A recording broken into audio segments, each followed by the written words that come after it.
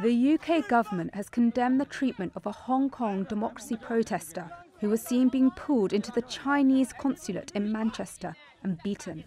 On Wednesday, Foreign Secretary James Cleverly called the incident unacceptable, and he has summoned the deputy Chinese ambassador. Greater Manchester Police are conducting an investigation. I will need to see the details of that investigation before we decide what other action that we might take. But we have made it absolutely clear to the Chinese embassy that this behaviour is unacceptable. The incident took place on Sunday as a group was protesting Chinese President Xi Jinping's rule.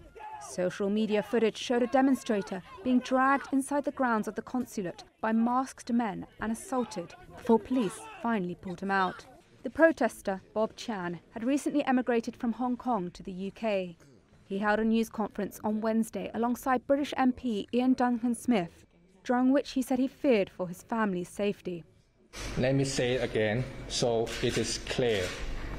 I was dropped into the consulate. I did not attempt to enter the consulate. I now have bruises on my eye, my head, my neck, and all over my back.